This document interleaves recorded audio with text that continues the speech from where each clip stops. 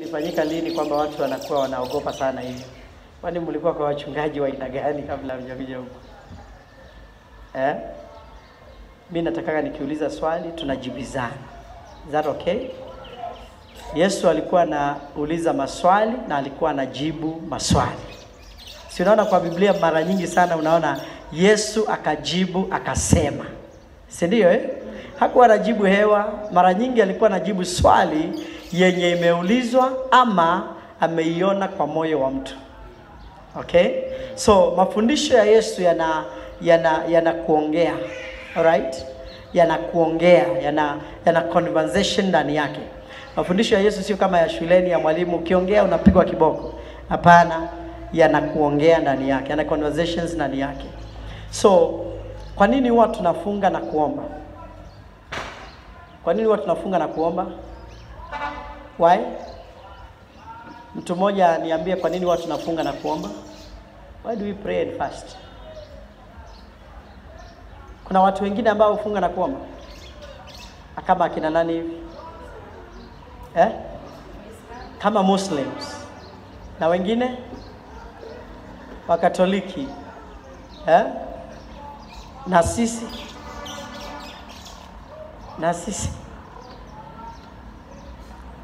Biblia inafundisha kufunga na kuomba. Danieli akafunga na akaomba siku 21. Musa akafunga na kuomba siku 40. Akarudi tena baada ya kumaliza tu hivi, akarudi tena mlimani akafunga zingine 40. Is the only man mwenye amewahi funga bila kula na kunywa kwa siku 40. Okay? Is the only man recorded in the Bible. Anaitwa nani? Elijah alikula meal ya kimalaika akaenda siku 40. Alright? Lakini yule alilishwa chakula cha malaika. Yesu alikuwa amefunga siku 40. Maandiko haisemi ya kwamba hakuwa anakunywa, inasema ya kwamba hakula kitu. Siku 40 hakula kitu. Kwa sababu Yesu alikuwa ni mwanadamu 100% na mwanadamu hawezi akakaa siku 40 bila chakula. Utakufa. Alright? Musa alichukuliwa na Mungu, akawa anakaa huko mlimani na Mungu. So chakula alichokuwa anakula huko anakula yeye na Mungu, hatujui ni gani. Alright? Wewe ukijaribu hiyo siku ya 7 tunaanza kubeba, tunakuanika nje, tuone kama utapata kajoto kidogo. Alright? So maombi ambayo tunafunga kwa sababu tunaona example. Yesu akafunga mara nyingi, Paulo akafunga mara nyingi, Petro amefunga. Siku ambayo Petro anatokewa na malaika kwenda kumtuma kwenda kwa Cornelius, alikuwa amefunga na kuomba. Maandiko inasema Petro akahisi njaa, akaona njaa, akataka kutayarishiwa chakula, afungue fast yake, ndipo malaika akamtokea. Right? Na tunaona Daudi anasema kwamba siku alikuwa na shida nilifunga na kuomba. Alright? So kuna nyakati watu karibu wote ambao unaona kwa Biblia waliofanya kazi ya Mungu walifunga na kuomba. Ni mojawapo ya mambo ambayo yanahitajika. Bwana asifiwe sana. So Yesu aliulizwa, mbona wanafunzi wako hawafungi? Akasema kuna siku inakuja watafunga. Right? Kuna siku inakuja watafunga. Wanafunzi wa Yohana Mbatizaji walikuwa wanafunga sana. Tena walikuwa wanafunga zaidi mpaka ikawa ministry yao kuna mtu anaitaka sana. Sababu wanafunga kabisa. Okay, mpaka wakiona wanafunzi wa Yesu wanakula, wanauliza mbona hawa wanakula na sisi tunaambiwa tufunge. Okay? So ni vizuri kuelewa ya kwamba it is a discipline in the kingdom of God to pray and fast. Number 1, to discipline our souls. Sema to discipline ourselves. Our soul, not ourselves, our soul. Amen. Number 2, to kill the flesh so that the spirit can be more active. Yani kama unaambiwa hivi, hawa watu wawili wanapigana, shika huyu mmoja kwanza kwa muda ili huyu mwingine akimbie, awe na gap kubwa. Alright?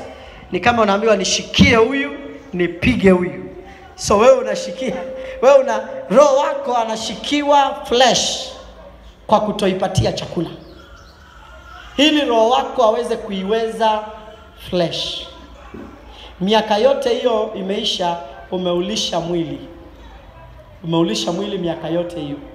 Alright? Sasa wakati huu unanyima mwili chakula kidogo kwa muda, ili wewe upate ujasiri wa rohoni, nguvu za rohoni na imani ambayo ni ya kipekee. Bwana asifiwe sana. Amen. When we are praying and fasting, imani yetu uinuka. Alright? Kwa nini huwa inainuka? Kwa sababu haina kizuizi sasa. Bwana asifiwe sana. Usicheze na mtu ambaye amefunga na kuomba. Ndio maana ukienda mahali kama Heaven's Gate ama uende kule Katoloni, mahali ambapo watu wanafunga, ama uende pale Goliba, ama uende pale Mount Horeb iko pale tu hapa karibu hapa bypass hapa.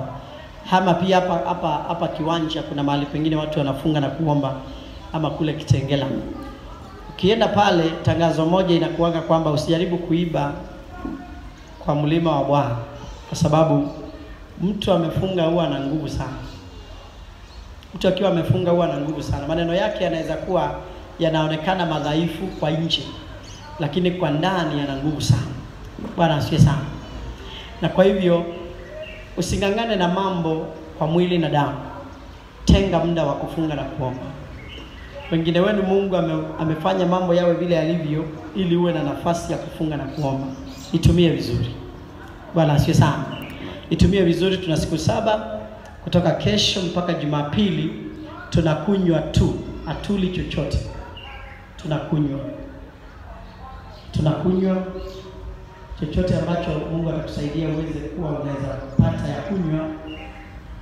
Utakunywa kutoka chai, uji, juice. Usisema tuliambiwa wikini ya kukunywa wewe wakunywe pombe. Na watu wanangojeaga license. Kuna license ya kufanya dhambi. Bwana asifiwe sana. So wiki hii ni yetu ya kufunga na kuomba. Bwana asifiwe sana. Jaribu iwezekanavyo with water, tea, juice, milk or any other drink. It will be easy for you. Na katika mfungo, make sure kwamba umefunga na umekunywa maji mengi. Vitu vitatu usikose katika kufunga. Shika kidole nikwambie jambo la kwanza usikose katika kufunga. Shika kidole ya kwanza. Unapofunga, kunywa maji mengi. Kunywa maji kwa wingi. System yako iko na sumu nyingi sana. System yako. Ukinyima chakula, the first thing ni kwamba hizo sumu huwa zinaanza kutoka. So unapokunywa maji mengi una neutralize hizo sumu ambazo huwa zinatokea kwa system yako. Acid ambayo inasaga chakula inaanza kuwa neutralized na ile maji unayokunywa. Sawa eh? So that usianze kupatwa na vidonda vya tumbo eti kwa sababu ulifunga na kuomba bila chochote. Right? So unafunga, unakunywa maji mengi, number 1. Number 2, soma neno la Bwana kwa wingi. Soma neno la Bwana kwa wingi. Unanisikia vile nasema? Soma neno la Mungu kwa wingi. Soma neno la Bwana kwa wingi. As you pray and fast, soma neno kwa wingi. Nisikilize kwa makini, kwa sababu ukifunga tu na kuomba peke yake, utafunga na utaomba. Bila neno la Bwana utaongeleshwa na mavitu. Unajua mavitu? Unajua when you fast, you are living where the body lives. And you are interacting more with where the spirit lives. Alright? Unapofunga, hata wale watu ambao wanatumikia shetani huwa pia wao wanafunga. Nasikia mtu anazikwa kama siku 7. Anapewa mbegu moja tu ya mpunga. Ndiye anakula peke yake wiki nzima. Amezikwa mahali tu. Akitoka pale ana mashetani. Huwezi mpiga risasi. Huwezi ukampangia njama ya kumwangusha kisiasa.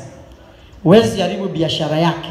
Ana mashetani ambao ameyaokota kwa kipindi hicho cha mfungo wake. Na wewe una biashara, na uelewi kufunga, kabiashara hako kanapigwa na dharau siku moja tu. Unaamka asubuhi unashangaa kwamba hakuna hata customer moja anakuja. Elewa namna ya kuchota kwenye kisima cha Mungu nguvu za kutosha, hili unapotokea sauti yako iwe na nguvu kwenye ulimwengu wa rohoni. Amen. So unapofunga, kunywa maji mengi. Jambo ya pili, soma neno kwa wingi. Soma neno kwa wingi. Kama huwezi kujisomea neno, nunua simu ambayo inaweza weka mafundisho, inaweza weka mahubiri. Weka mahubiri kwa wingi. Sikiliza mahubiri kwa wingi. Hiyo neno itakusaidia. Na usisikilize mahubiri yote. Sikiliza mahubiri yaliyo na manufaa. Bwana asifiwe sana. Ukienda kwa YouTube utakuta message zangu nyingi ambazo huwezi maliza kwa hii wiki moja, ni kidogo sana.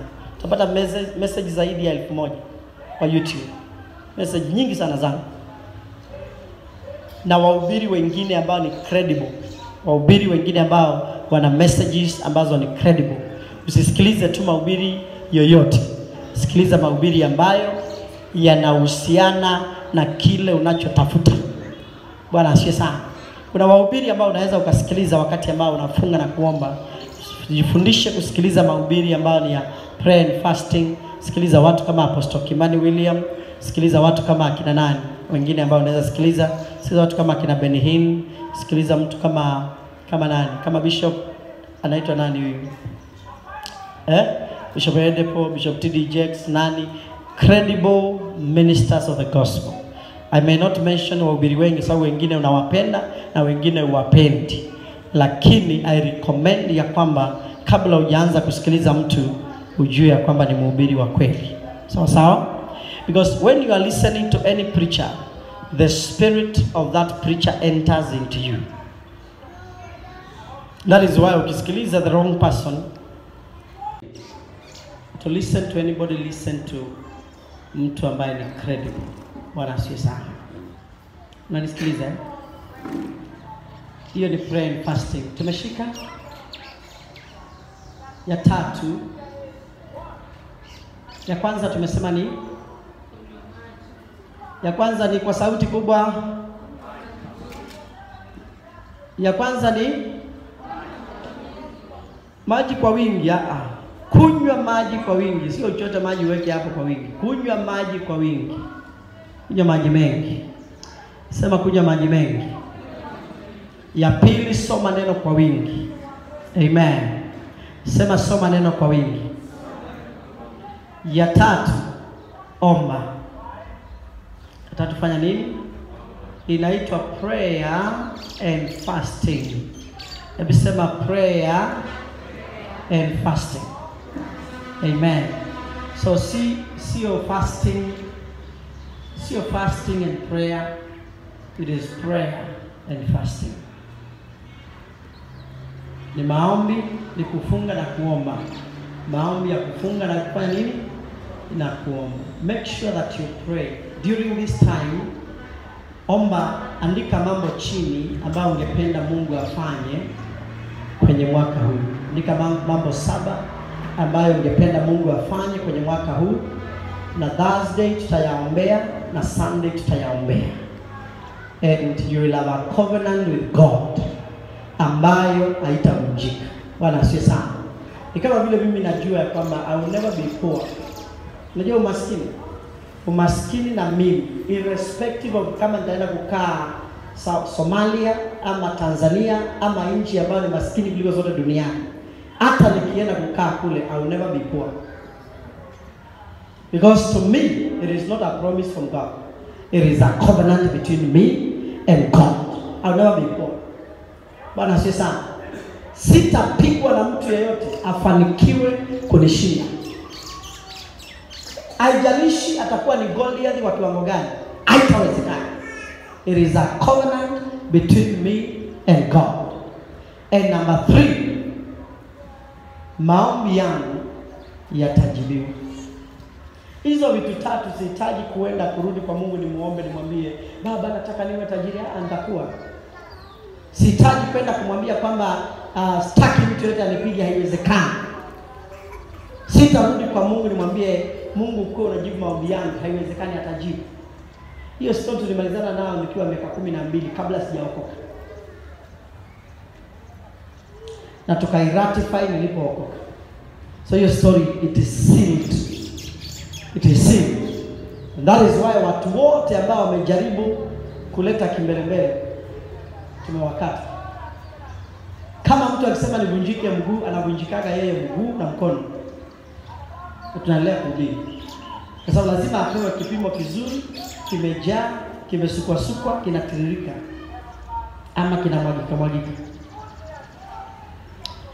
Akisema kwa bahati mbaya huyu nataka hafe. Kifo lazima. Si akitoa kimetoka. Lazima yeye na watoto wake wafuatane. Lazima.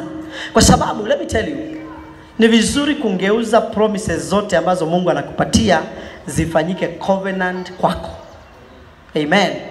You turn every promise into a covenant when you approach God with a sacrifice.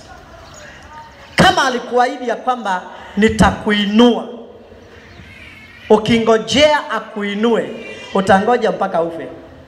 Na utainuliwa na atabakia Mungu mwenye asemi uongo. Asemi uongo namna gani? Aliniambia ataniinua na hajaniinua mpaka nimekufa. Bado ni Mungu. Kwa sababu matarajio yake ni kwamba akikwambia nitakuinua, uchukue hiyo neno. Udhibitishe umeiamini kupitia kwa sacrifice. Then it becomes a covenant between you and God. Amen. Kwa hivyo kwako kuinuliwa inakuwa ni lazima. Kwa sababu number 1 alisema. Because God is not a promise keeper. Usisikilize nyimbo peke yake, sikilizaga nyimbo na unasikiliza mahubiri. Alright? Unajua kuna nyimbo zina sound nzuri sana, lakini let me tell you something. God does not keep promises. Kuna watu Mungu aliwaahidi vitu na wakangojea mpaka wakafa na wakakosa kuziona. Does it mean ya kwamba yeye sio mwaminifu? He is faithful God. But walishindwa kuchukua hiyo ahadi waingeuze ifanyike angani. Ikigeuka na kuwa angani, Mungu anakuwa committed and he must do it. Bwana asifiwe sana. How many of you God has ever promised you something? Wangapi mmewahi kusikia sauti ya